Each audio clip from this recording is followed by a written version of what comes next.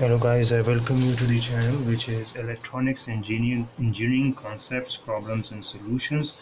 And this channel is altogether a separate channel, and we are going to provide you key concepts, problems and solutions related to the electronics and electronic circuitry, different type of the problems and solutions. The main purpose of this channel is obviously linked to all the concepts, the multidisciplinary concept of aircraft manufacturing, aircraft structures and all the domains related to it. The starting from the core or from the beginners level, that is from the graduate level, and moving ahead, asking for the contributions from various heads or of departments, where students, researchers, scholars, just to contribute to our channel. And if anyone who is willing to have the added services beyond that, obviously we're going to provide the services on the given contact details. The current video, which is the video which is for this channel, is from the electrical engineering IIT Kharaghpur module 1 version, which is power semiconductor devices, and the lesson 1 is actually power electronics. An introduction is also given. This lesson actually provides the reader the following: create an awareness of the general nature of power electronic equipment, brief idea about topics of study involved, the key features of principal power electronic devices, an idea about which device to choose from for a particular application, a few issues like base drive and protection of PE devices and equipment common to most varieties.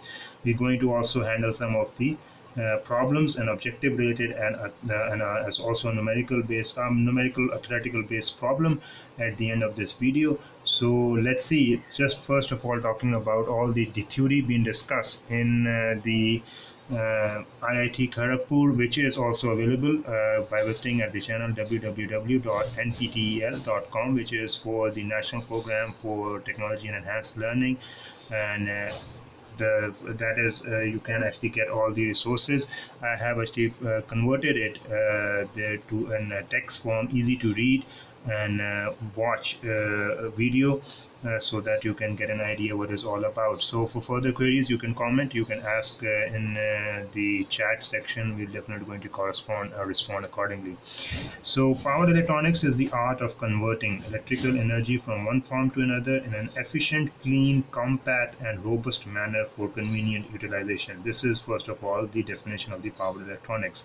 A passenger lift in a modern building equipped with a variable voltage, variable speed induction machine drive offers a comfortable ride and stops exactly at the floor level. Behind the scene, it consumes less power with reduced stresses on the motor and corruption of the utility mains. This is the feedback and 1, 2 feed forward, 1 and reference 1 ISOL, that is isolation. This is the controller, this is isolation, the driver, the power circuit and protection, the filter, that is feedback, this is load feedback 2. This is isolation, power supply, auxiliary supply. This is whole the block diagram of a typical electronic converter. So power electronics involves the study of what? Power semiconductor devices, in which we're going to discuss their physics, characteristics, drive requirements, power converter. This is one of a converter, electronic converter, control strategies of converter, and digital, analog and microelectronics involved. Okay, and capacitive and magnetic energy storage elements, rotating and static electrical devices, quality and waveforms generated, electromagnetic and radio frequency interference and thermal management. The typical converter in figure 1 illustrates the multidisciplinary nature of this subject. Obviously, what we have discussed in the block diagram illustrates the multidisciplinary nature of this object, which is about the electronic converter. That is why we have chosen the overall aircraft as an object to be discussed, to be handled, and also to be discussed in depth when we talk about from theory to practical, obviously remaining within our limited resources, but the purpose is to get an idea, a well furnished idea, how you can get all the multidisciplinary to be connected.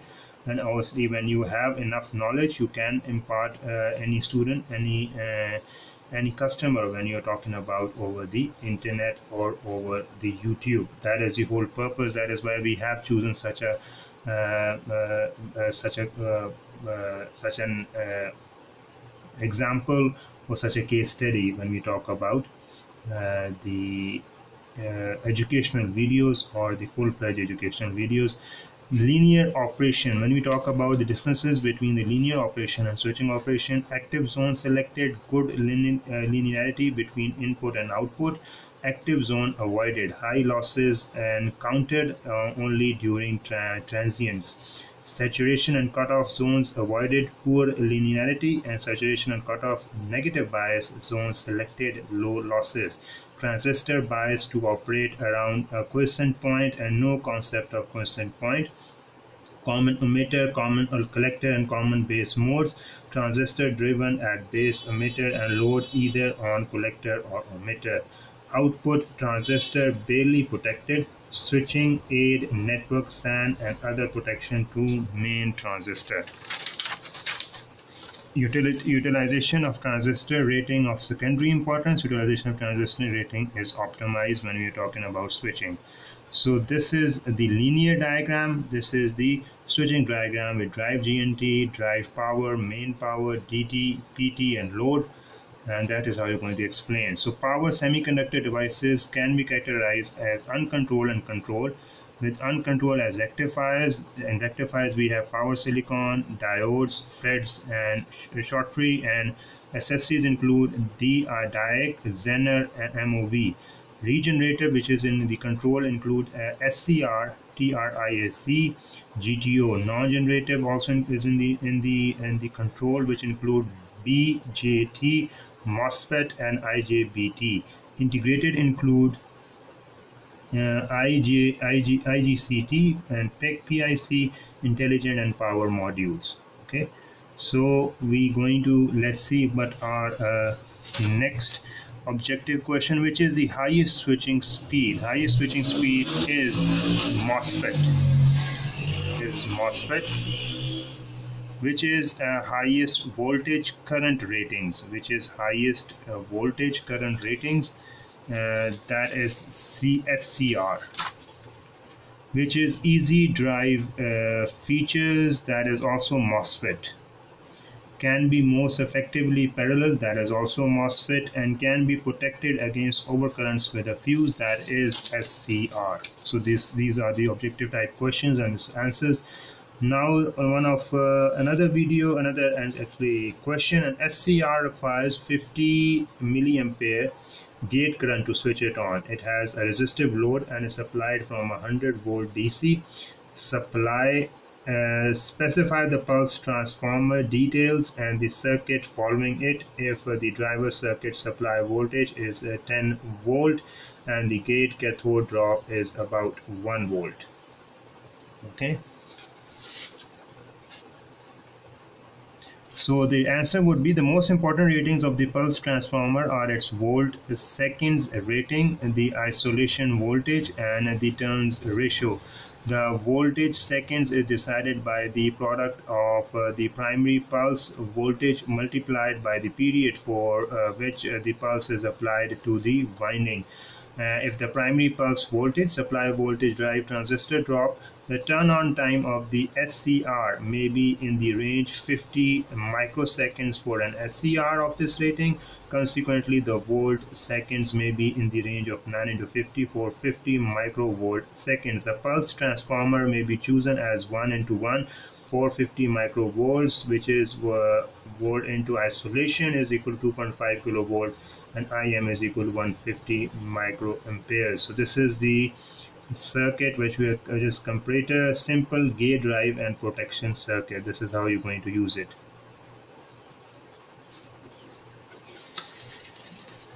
Okay, and also series resistance is supply voltage, drive resistor, drop, gate cathode drop. is divided by 100 milliampere.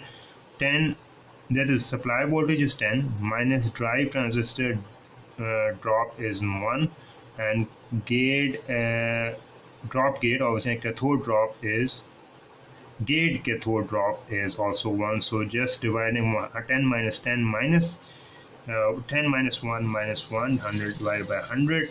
So E3, that would be 100 or 80 ohm, okay, or 49 or 57 ohm nearest available load value when you have the equipment in front of you. That is the series resistance. So this is the question all about, because it has asked about the circuitry as well. And if the driver circuit supply voltage is 10 volt and the gate cathode drop is about 1 volt, so this is 10 volt and also this is 1 volt. So when we have combined, so we can also resistant load is 100, so we divided by this and we have the value as 80 ohm or nearest 49 or 57 ohm. Okay, then we have the, so this is how you're going to explain with the help of the circuitry, when you can also going to have the answer. This is written by A.G. Singh. I believe this whole article or whole knowledge, or the whole lectures or module, to be frankly speaking, of lesson 1 power electronics has been written by A.G. Singh. So you can, we definitely thank the contribution of Mr. A.G. Singh from IIT Kharaghpur. And also it is because there's no actually designation being written on when you have actually checked it online, but obviously A.G. Singh is the contribution, is the main author of this module, lesson 1 power electronics, along with the questions as well. So we definitely thank the contribution, but the main purpose, as I said, is to contribute towards our channel, which is electronics engineering concepts, problems and solutions. And I want you guys that you contribute in the form of comments, in the form of queries, so that obviously we can work together. But you can also share it on other platforms if you see. And also this is the main purpose, obviously just letting us and enhancing our capability towards educational based services, primarily for actually Indian customers and Indian students, and also handling some of the syllabus related to the engineering with the help of IITs and different IITs and the different faculty members and different syllabus and content available online. You can also check and visit NPTEL, as I said earlier in my intro. You can visit that website and you can check out the details. Else you can just look at this content, and if you are interested, you can ask about the cross questioning as well, and we'll definitely going to cover those questions and queries. What we have covered in this small video is about power electronics, power semiconductor devices, various categories of controlled and uncontrolled devices. We have talked about in details the differences between linear operation and switching operation. We have discussed about the block diagram, explanation of the block diagram when we talk about the power electronics or the electronics converter. What are the different types of the instruments when already been actually involved. And we also have discussed about some of the objective type and also a theoretical numerical based question. So I hope this will obviously serve as a foundation for the coming videos in this channel, especially when we are talking about the power electronics and when we are talking about the semiconductor devices. This is a very good right as far as the power electronics and the semiconductor devices is concerned, and we duly appreciate and thank the contribution of A.G. Singh behind this right. So I'll conclude my video by saying that you can actually subscribe, you can comment, you can tap to the bell notification button, and you will be keep having the videos on a regular basis. So I'm going to end up my video, and will keep on following Indian Institutes of Technologies, NPTEL, and also we keep on following different professors, different faculty members available across different IITs, and also we're going to cover our other channels primarily related to the aircraft mechanisms, aircraft systems, aircraft structures, aircraft delivery, aircraft manufacturing, keeping in a line with our approach of providing the educational based services through YouTube, and also keeping in a line on the available resources.